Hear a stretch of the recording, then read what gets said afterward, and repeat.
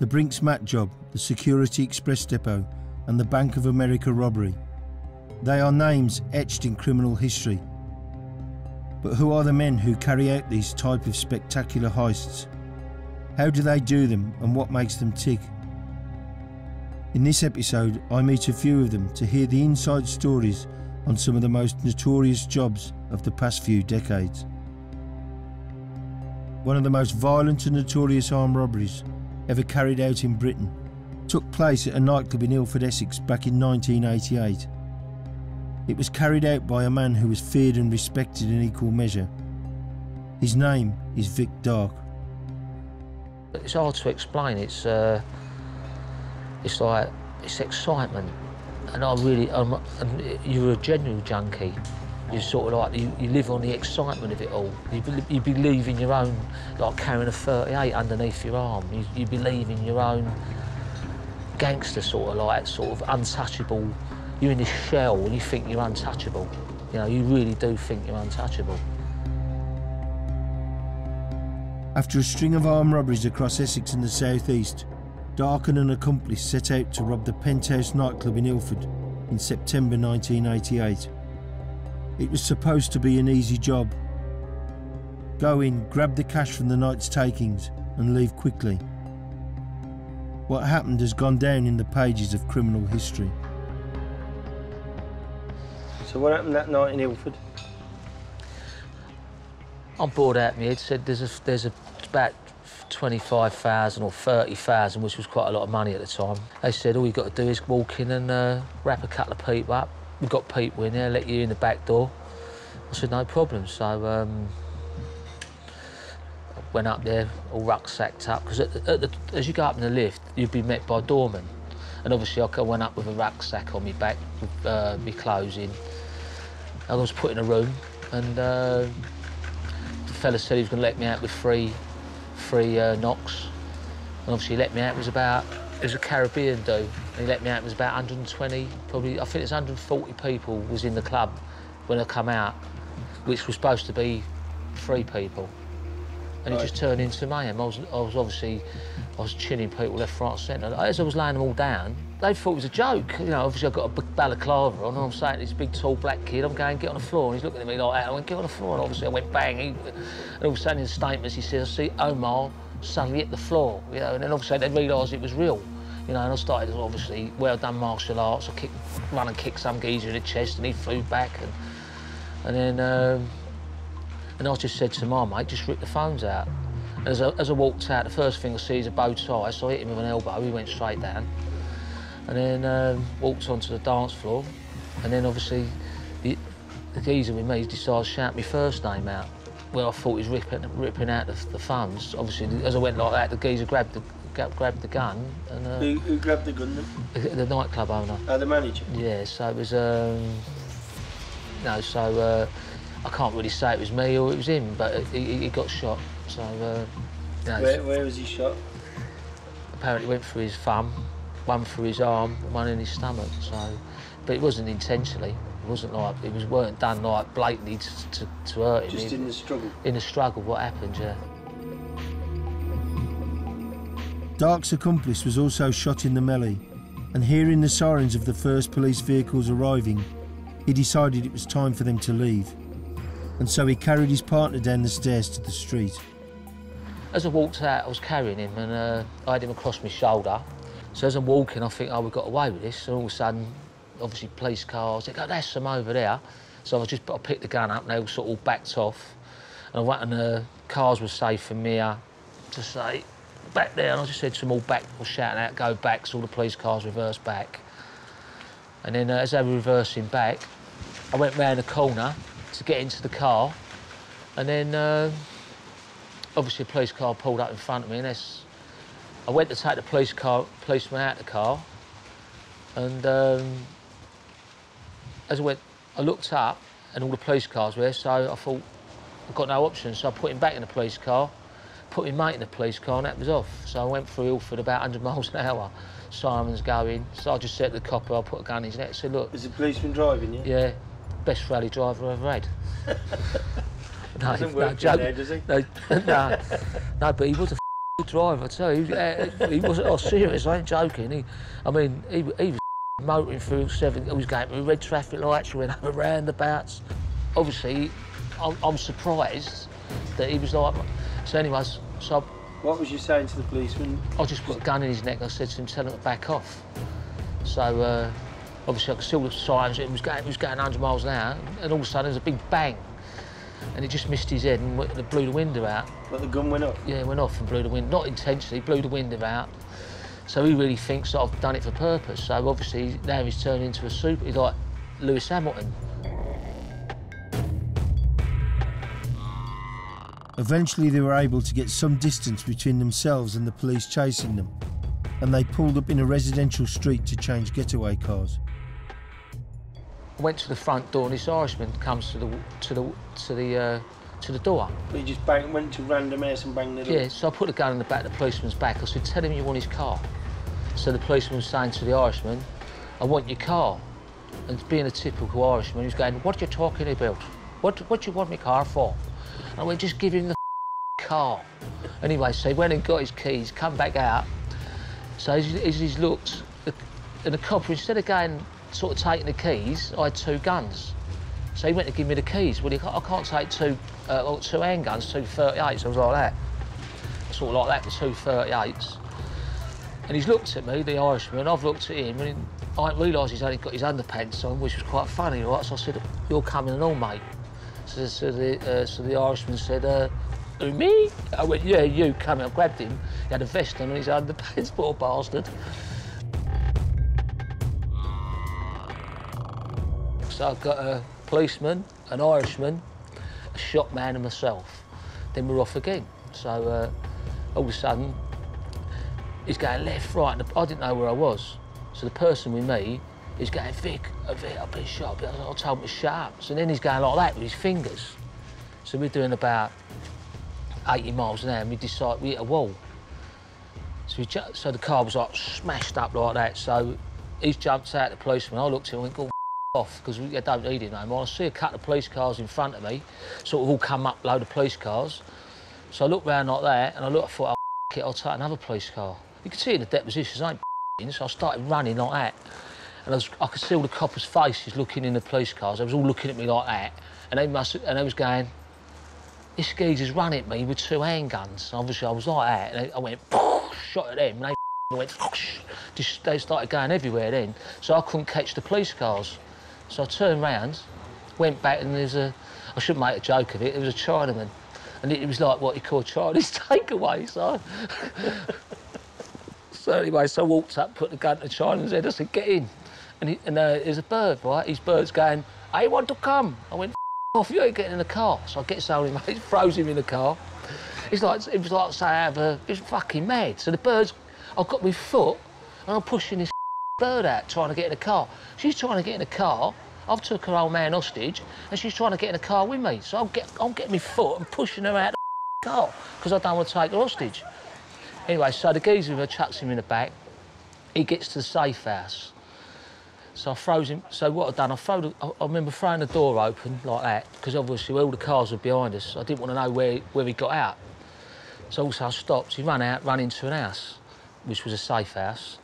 And I just kept on going. And then after that, kept throwing the door open, kept throwing the door open, kept throwing the door. And then I realised it was like a big snake. Like it was must have picked up about 10, 15 police cars, maybe more. And I knew it's a matter of time before I'm going to walk into a roadblock and obviously they're going to try and iron me out, so I ain't stupid. And so I thought, so what do I do next?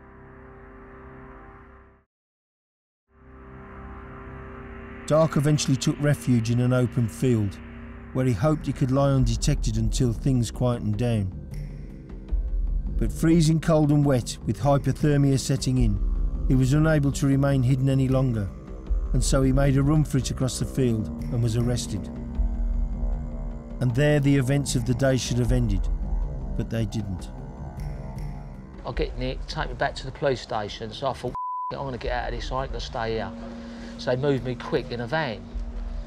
So I get charged, go to court, put in a prison van, like a protective van, and it had a big net on it. And at the time it was a racket cover, and I thought, how the f am can I get this off? And I just went like that. I don't know I'd done it. At the time, I was a lot stronger than I was now. And I went like that, and it went ting. I couldn't believe it, just fell through. But now I've got the metal side of the van. I've got 2 years for this, 2 years concurrent. I was sitting there like that, and I've waited, and the 3 coppers in the front, and I didn't realise they had police cars behind me. And I jumped up, ripped the side of the van off. I've got the paperwork there, you can see it, I ain't lying. So I ripped the side of the van off, and they couldn't believe it. The coppers sort of looked round like that, ripped the side of the van off. I don't know even done it. I just ripped the side of the van off, and where I'd done martial arts, there was about a window like that. I kicked that out, that went out. So I thought, so, but the only problem, where it was small, I tried to get through like that. So I got halfway out, and his coppers ran up, jumped out, so I grabbed him with one arm round the neck, and he's screaming, and the other one, I grabbed him by the uniform, and as they were scrambling, they started pulling me out of the van. All of a sudden I went, you move, I'll blow your head off. Obviously, like, I didn't know, they put a big gun in my head like that. I went, ah! So the dirty fed me back through the van, right? Put me down, I ended up in the West End Central police station. Then that was it, I was straight double A cat, and I looked like a canary for the next 10 years. After 19 years inside as a high-risk double cat A inmate, Vic Dark was eventually released and met at the prison gates by his brother. And I remember sitting there, and I was in the reception, and I didn't want to ask the screws because I kept going, you know, I'm thinking to myself, he's going to be, and all of a sudden I heard the screw walk and go, you know, you see that big Bentley turn up outside, a Bentley Vazoo, and I knew it was my brother's, and I thought, yes. So I walked outside, got a big bottle of champagne, give it all that, yeah, you know what I mean, one of those ones. You see them all looking out the window going, you flash cunt, you know what I mean? But what a nice way to come out, you know. And talk about rubbing it in their faces, you know. But I remember the screw walking, great big Bentley out there, convertible, I ain't never seen nothing like it. It was my brother, wasn't it? I thought, well, yeah, I've arrived, you know.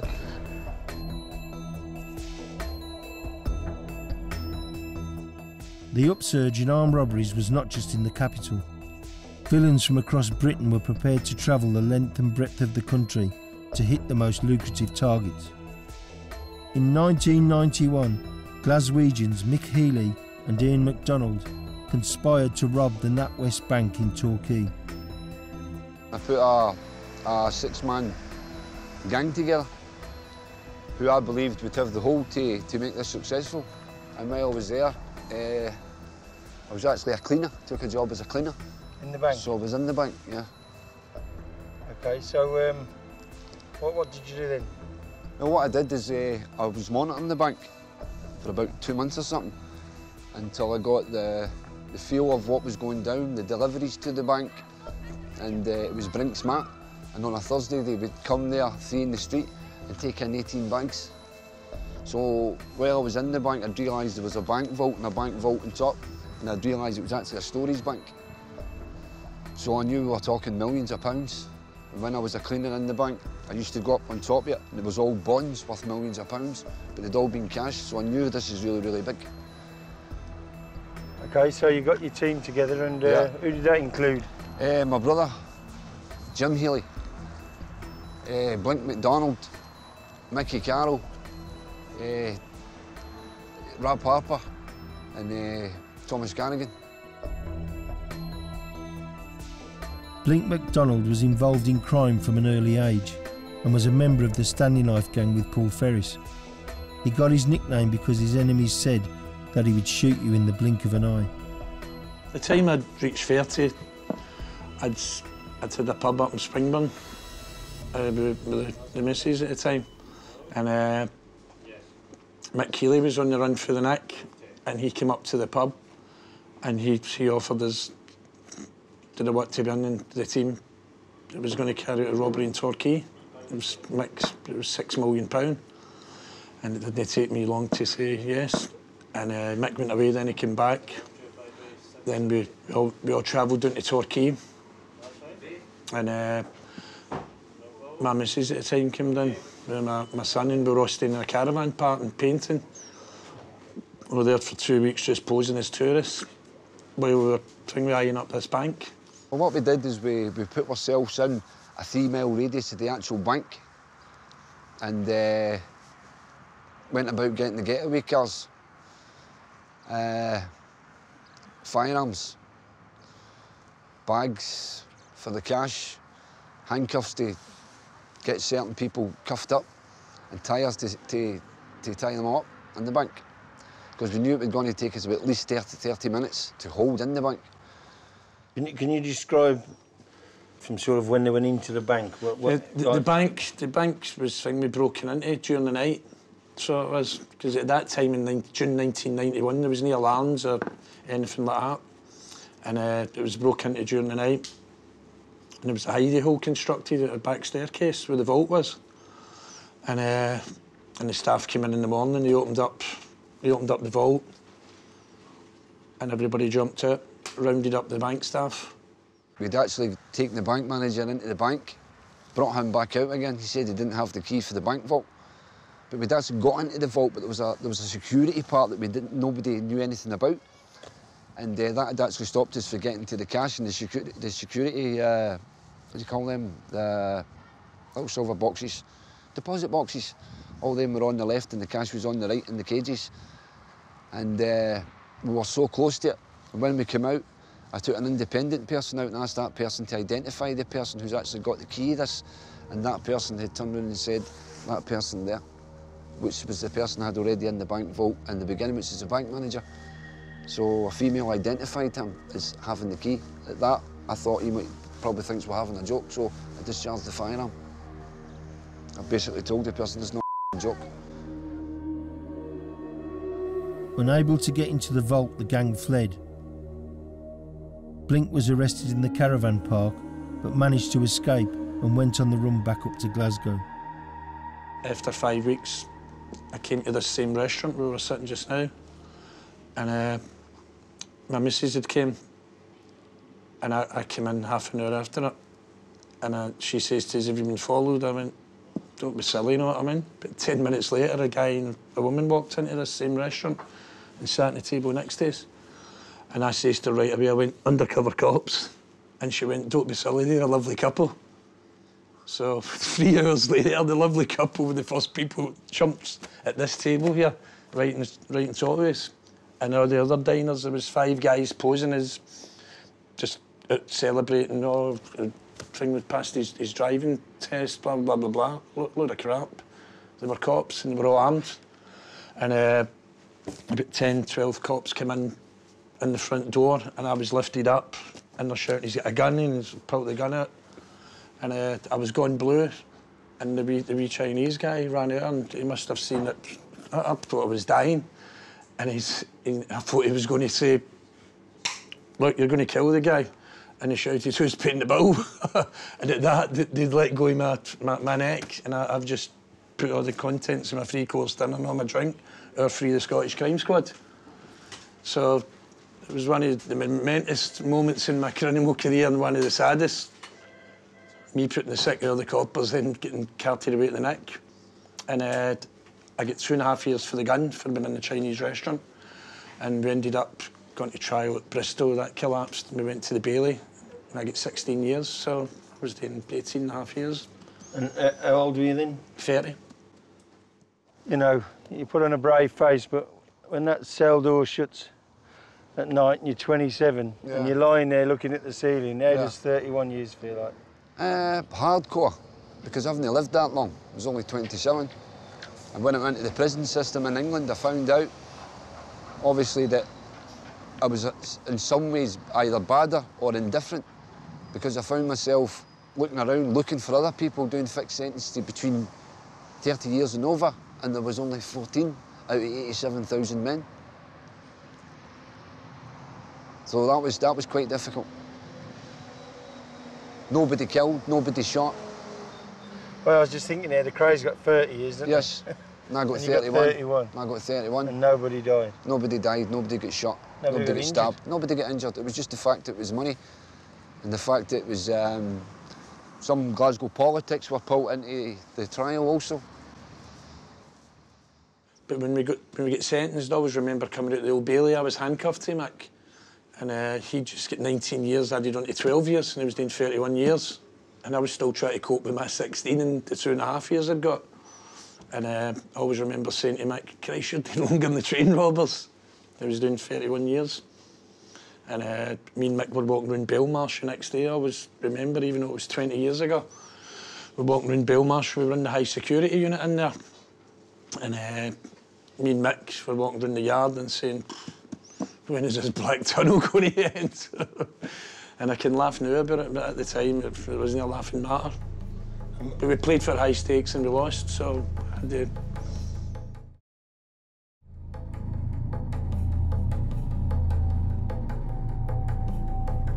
Like Blink McDonald, Angelo Hayman was an armed robber who'd enjoyed a lucrative career, knocking over post offices and banks in London. But in 1995 he did the big one, when he and his gang members hijacked a security van in the heart of the city, right in front of Snow Hill Police Station. The van was carrying close to $6 million. The day of the robbery, got up at 6 o'clock in the morning, went down the city of London, picked up the stolen vehicles we was going to use first of all, went down the city of London. The whole plan was I was going to park up. When the van come, I was going to drive in front of the van, stop the van, and the other 2 people who was with me get on the van and all. I was going to hijack the van. So what happened was, well, the funny thing first of all was, I'm by the Old Bailey, and it's like a great big round car park there. And I was parked there waiting for my time for the van to come. Then all of a sudden, this big black police car come, stuck beside me, and they was all inside the Opel looking at my car that I was in. And I think, oh shit, I'm in trouble now, ain't I? So I was scared, and I'm thinking, it may have probably 3 or 4 seconds, I had 20 thoughts going through my head. Is this right to do? Should I do it? Should I not do it? Am I going to get caught? Am I going to get away? They all come from me in seconds, but I decided, you started the job, so you've got to finish it. You can't go there, start it, and then walk away after.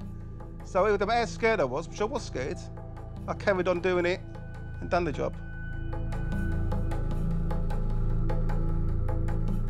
10 minutes later, I drove around the front, stopped the van, got out, told the geezer I'm going to blow his head off.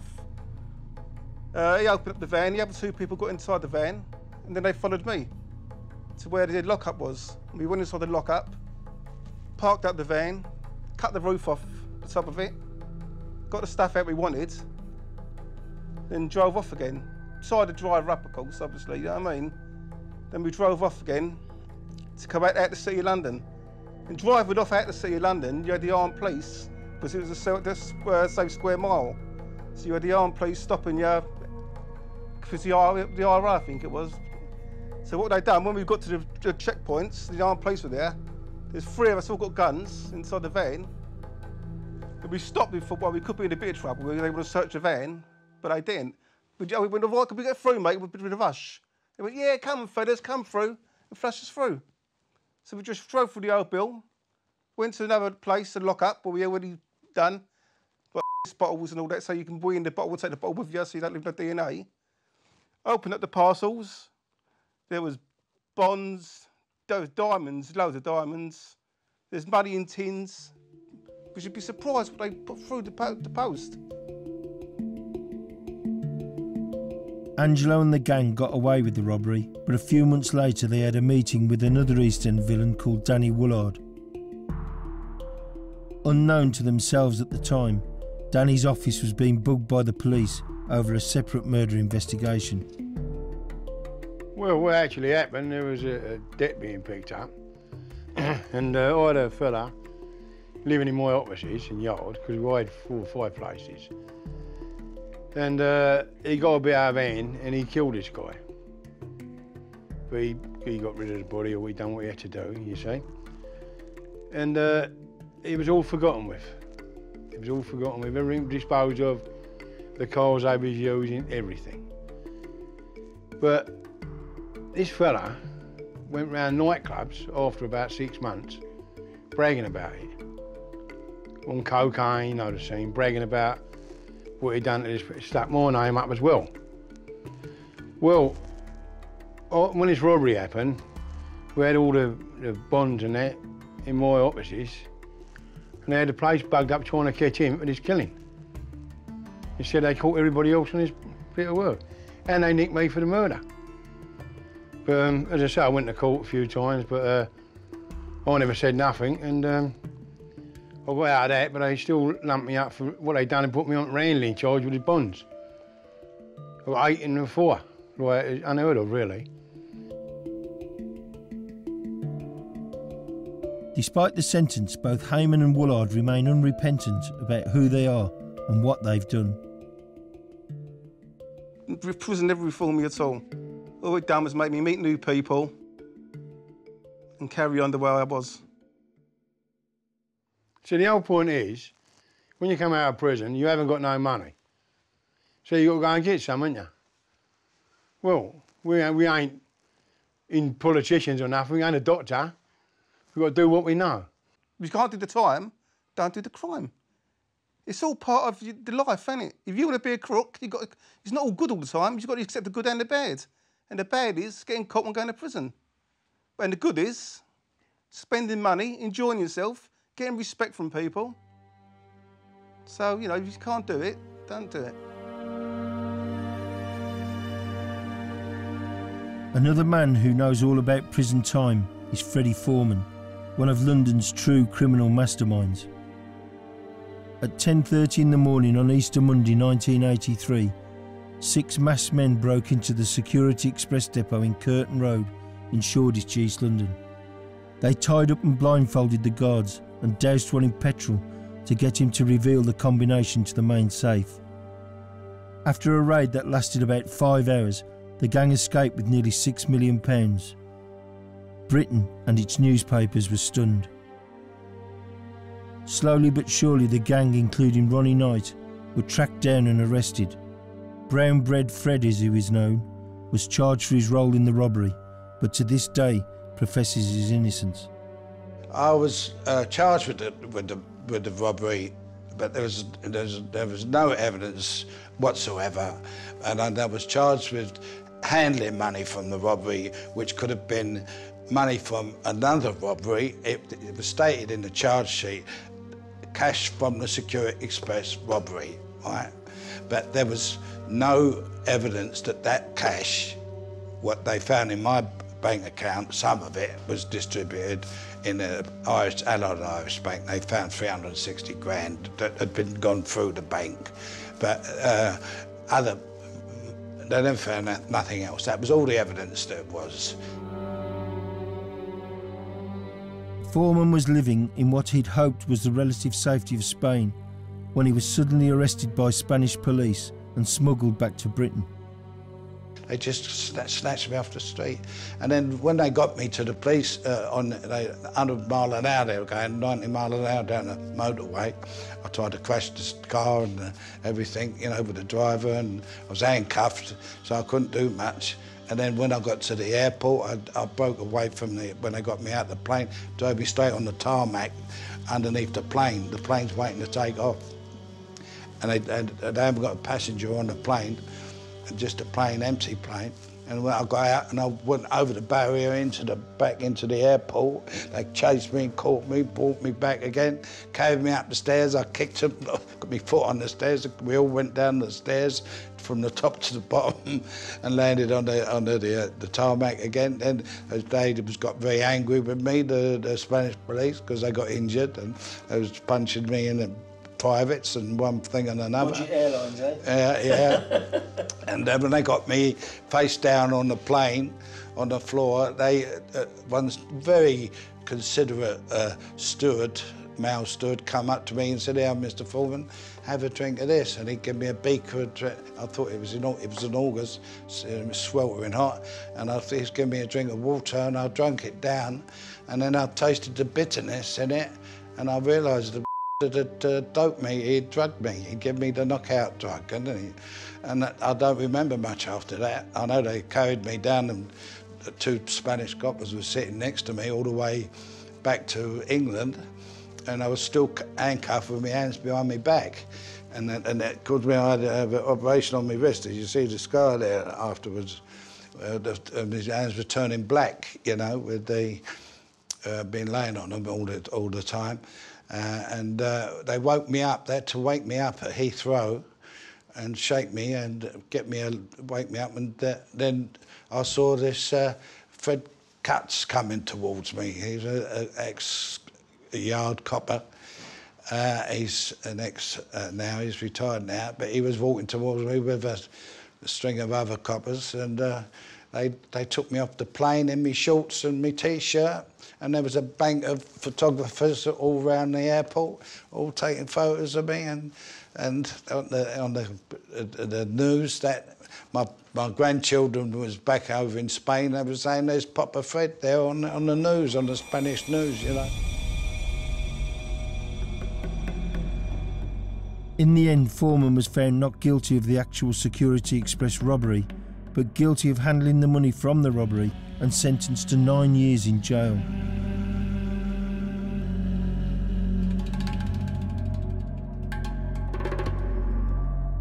The millions of pounds from the Security Express job and the Brinks Mat Robbery later that year were used by the crime bosses to buy drugs, including ecstasy. They flooded the city's club and rave scenes, places like Raquel's in Basildon, where I ran the doors. When I first started working here, people used to put up with the violence, you know, like the local heroes. And I didn't think that was working, so I suggested that we dealt with them. And most of the people who initially caused trouble in here ended up exiting.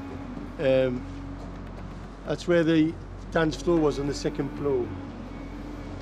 And so we used to put them out through the fire exit and down onto this staircase. And they'd exit the club via the concrete staircase, usually head first through these doors out into the street. Raquel's had a reputation for violence that was known throughout the southeast. Queues for ambulances often outstretched the nearby taxi rank. The club was extremely violent, but it wasn't unusual for people to be knifed. A guy from Leeds come to the door one night and he was refused entry, and he pulled out a fisherman's knife. I don't know what a guy from Leeds was doing with a fisherman's knife, but he had a fisherman's knife and he started waving it about. So I pulled out, I used to have a big combat knife I used to keep in the back of my trousers. So I pulled out the combat knife and chased him. And the manager was running after me screaming, saying, "Bernie, don't do it, don't do it, don't do it." And we caught him outside the bingo all across the road, the Gala bingo. It's not funny, but you know, it happened. And he was stabbed 2 or 3 times in the thighs, and he was cut sort of from the left side of his mouth to his right ear and left on the pavement. And people say, you know, I'm older and wiser now and it's wrong, but if you don't take, you know, if there's a guy waving a knife at you and you don't do anything, the chances are he's going to stab you. So they used to choose the way it went. If they pick up a bat, we'll pick up a bat. If they pick up a knife, we'll pick up a knife. They came with guns, you know, and we had guns in the club in the ceiling, in the reception area. Raquel's was at the heart of the Essex rave scene, which attracted dealers and the love drug ecstasy. There was just a constant supply, because rather than just have groups of drug dealers, my partner then, Tony, came up with this idea where drug dealers would come to him. He would give them the exclusive rights to sell in the club for a fee, of course. He would supply them with their stock, so he knew there was no shit being sold in there. And it worked very well. In November 1995, 18-year-old Leah Betts took an ecstasy pill, which had been bought by her friends at Raquel's. She died a few days later. I knew it was going to cause us trouble. So I rung everybody up, and everybody had gone to ground, couldn't get hold of anyone. And it was all over the news. This girl had took ecstasy in the club, which was false. She didn't take it in the club. That's what they were reporting at the time. And the next thing, the police descended on me and said, "Look, the girl's alive, but we need one of these pills so the medical people can analyse it and maybe try and help her." And I didn't even think about it. I said, I'll get you one. But my partners took her, Tate and Rolf, well, more so took her, had the ump over it, because "You're helping the police, you're a wrong, and you're..." Oh, no, shut up. It's a 18-year-old girl, do you know what I mean? So we fell out over that. And then the threat started threatening me. We're going to do this. I said, you know where I live? What are you ringing me up for? If you say you're going to do it, just do it. Stop ringing me up and pestering me. And I was pulled in by the police on the 6th of December. And they said to me, look, it's called an Osmond warning, where they tell you that someone's going to kill you or there's been a threat to kill you. And he said, these people, you know, we've heard they're going to do you, and obviously you know what they're like.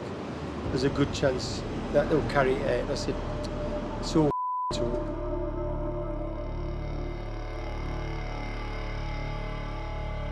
In the end, Tucker, Rolfe and Tate were found shot dead in their Range Rover, parked up a country lane near the village of Rettendon.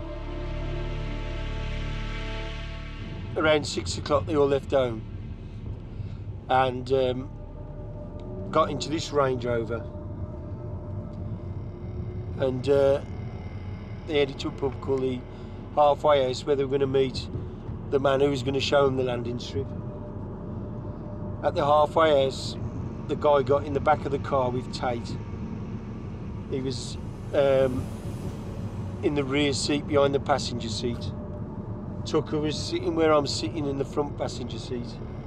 Rolfe was driving, and the co-conspirator was sitting behind the driver. So they drove along the A127 to a village called Rettendon and turned down a deserted farm track. It's quite a long track, and it's quite difficult to get down there. A lot of potholes and stuff. And when they reached the bottom of the track, there was a double bar gate, a 6-bar gate, sorry, which was locked. And the guy behind the driver said, I'll get the gate. And obviously it was about 7 o'clock then, pitch black. So he's opened his back door to get out, and when he's opened the door, the interior lights come on. And he's walked to the front of the car, pretending to open the gate. Them three sat in the car, not expecting anything. And there's been a gunman laying in wait in a boiler suit. He's come out of the hedge and come up to the open door at the rear of the Range Rover and shot Rolfe, who was driving, behind the ear. That's put the driver out of it. When they found Rolfe, his hands were still on the steering wheel and his foot was still on the brake. He hadn't even moved. He then turned the gun on Tucker and shot him in the cheek, just there. And that blew his jaw, his teeth, and all that around the left-hand side of his face. And he just slumped forward with his mobile phone in his hand. Then he turned the gun on Pat Tate, who was in the back, and he shot him in the liver, shot him in the side, because Tate was the catalyst for the murders, and it was him they wanted to speak to.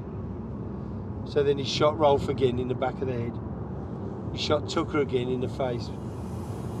And he then turned to Tate and spoke to Tate about his bad behaviour. And Tate, I'm told, was squealing like a baby, begging him not to shoot him. So obviously the gunman didn't listen and shot Tate in the head.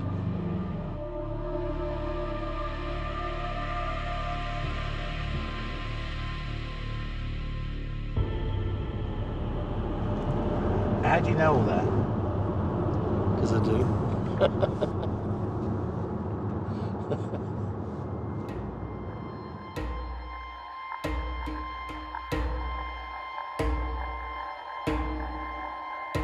In 1998, two men, Jack Wones and Michael Steele, were jailed for the triple murder. Their convictions were based on the confession of a police informant called Darren Nichols, who claimed that he had driven the pair to the country lane that night and picked them up after the shooting. But many people were concerned about his testimony, given the lack of evidence to back it up. John Wones has long campaigned over his brother's innocence and believes that Tucker, Rolfe and Tate were executed by the authorities. On that night, they was definitely lured down there. They was lured down there. I mean, it wasn't a tea party they was going to. They was going to some sort of deal. And someone laid in wait for them because they went unarmed, didn't they? You know, Tate, Tucker and Ralph, and they never went with they went everywhere with their guns, didn't they? And that's what I've learned, you know. Why did they not go down there with their guns? Who was they meeting? They must have been meeting someone that didn't know that they was armed. Oh, Bill, police. But you think the police killed? Yeah, 100%. There was no guns, no drugs, no DNA, no time of death, nothing down that lane. Those three men, Bernie, was under 24-hour surveillance, right? 24-hour surveillance for 3 months prior to their deaths. Their deaths, they died on the 6th of December, 1995. Yeah, their surveillance finished on the 5th of December. Their surveillance never finished. They were seen. The executors were seen at that scene. But the police can't say we see it because they would be at the scene.